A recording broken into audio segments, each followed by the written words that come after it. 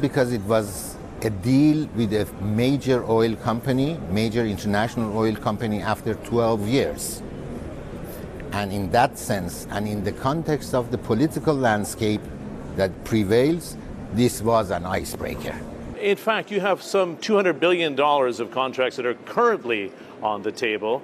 Can we now expect more? I can assure you that this is not the last one. We'll see other contracts being made within the next few weeks, one after the other.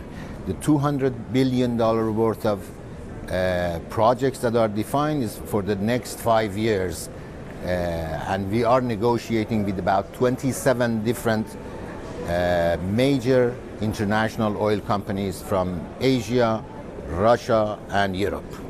I find it fascinating. Most were saying they didn't have to wait for the United States to go ahead with the waiver, but once President Trump signed off in mid-May, it seemed to clear the way, at least give a green light for international companies to go ahead. They are waiting for President Trump to sign the waiver, but in reality they did wait for him to sign it.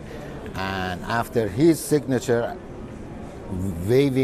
renewing the waiver, this negotiation.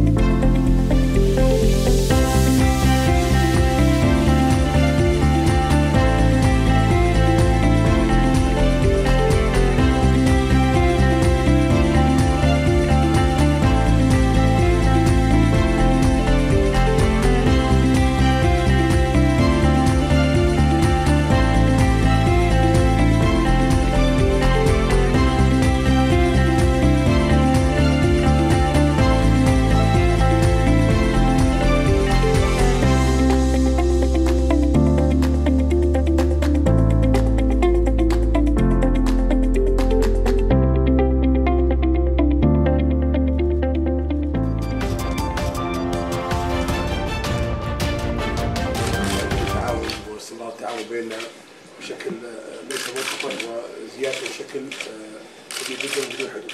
And we're happy to see this continuous cooperation between us and even strengthen it and increase it further to without limits. خاصة في هذا الوقت اللي يوجد فيه الكثير من التحديات والكثير من الفرص.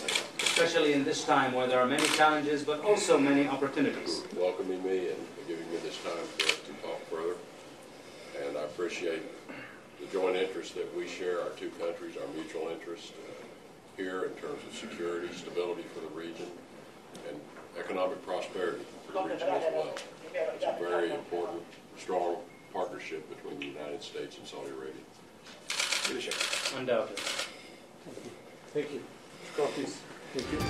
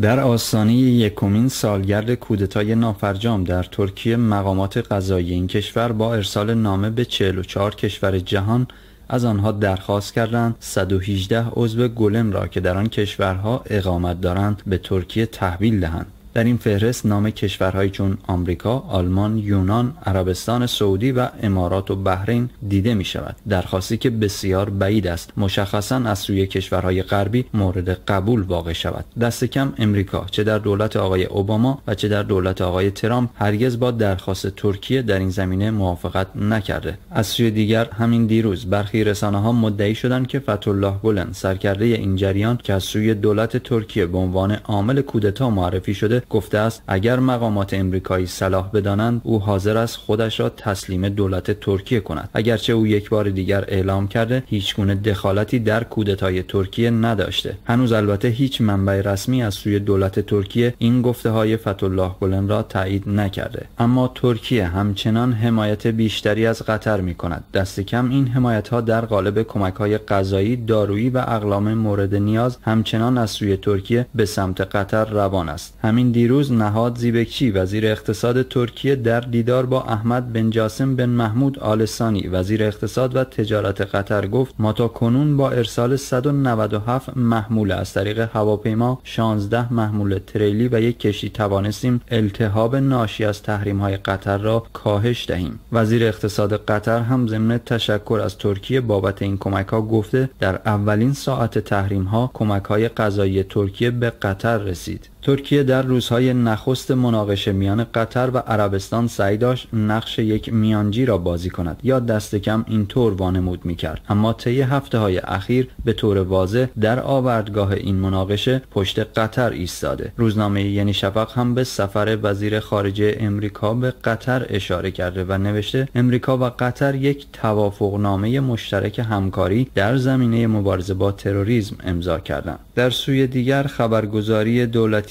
ترکیه میگوید ماموران امنیتی این کشور 13 شهروند ترک را به اتهام همکاری با داعش بازداشت کردند. اما در حالی که ترکیه با همکاری مخالفین سوری آماده حمله به کانتون افرین در سوریه می شود و همچنان نیرو و ادوات به مرزهای شمالی این کشور میفرستد، نوری محمود سخنگوی یگانهای مدافع خلق میگوید ترکیه از آزاد شدن رقه و شکست داعش نگران است و میخواهد با حمله به افرین مانع سقوط داعش شود. و نهایتاً روزنامه حریت به موضوع حجاب در ایران پرداخته و می نویسد پلیس ایران زنان بی حجاب را جریمه می کند.